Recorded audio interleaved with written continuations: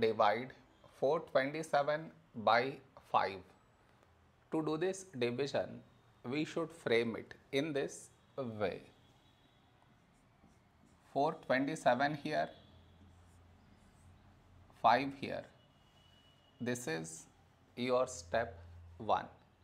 Next, here we have 4, here 5.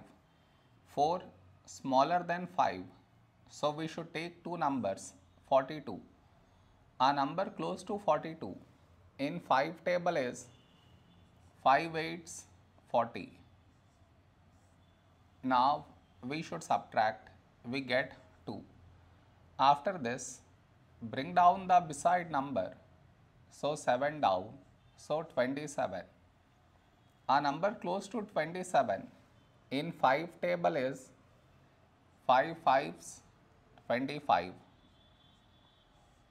Now we subtract, we get 2. After this, no more numbers to bring it down. So what we do is, we put dot, take 0, so 20. When do we get 20? In 5 table, 5 4s 20. Now we subtract, we get 0. We got remainder 0. So this is our quotient.